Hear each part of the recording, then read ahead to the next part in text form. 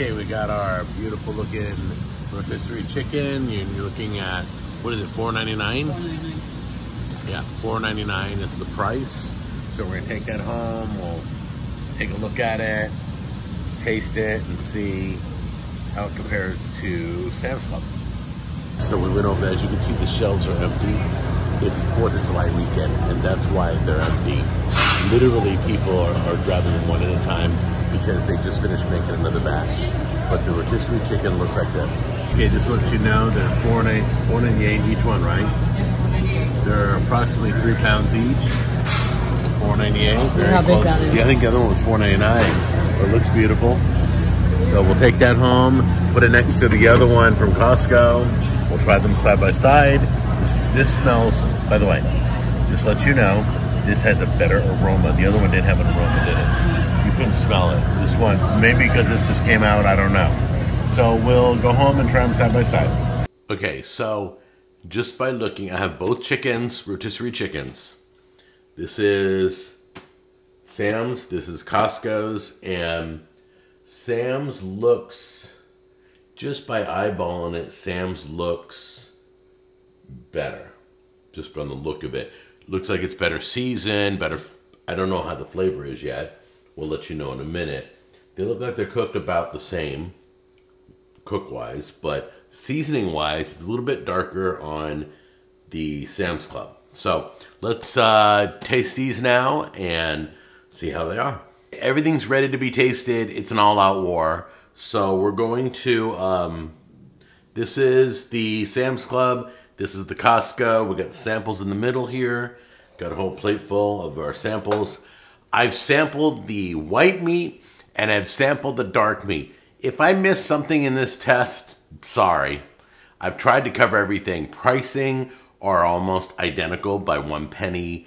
Weight are almost identical. Seasoning, honestly, even though the Sam's Club looks a little bit better than the Costco seasoning, but they look like they're seasoned just as heavy on both of them. Now we're going to taste the white meat, and then we'll taste the dark meat. We'll see where we're at, okay? So here we go. Here we go.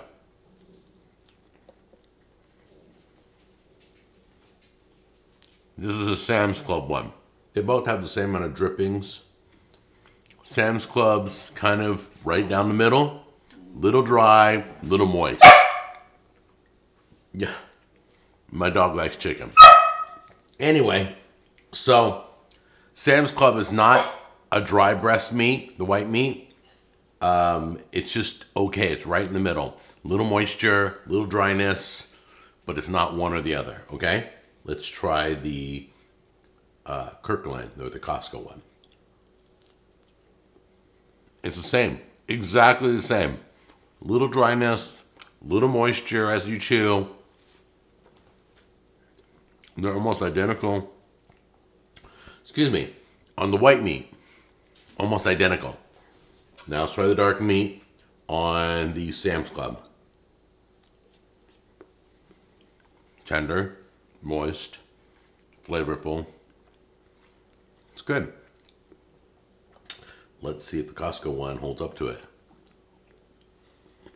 The white meat and the dark meat, they're literally identical. I can't, if I had to close my eyes and you fed me one of these pieces of meat that I've sampled, I wouldn't know which one it came from.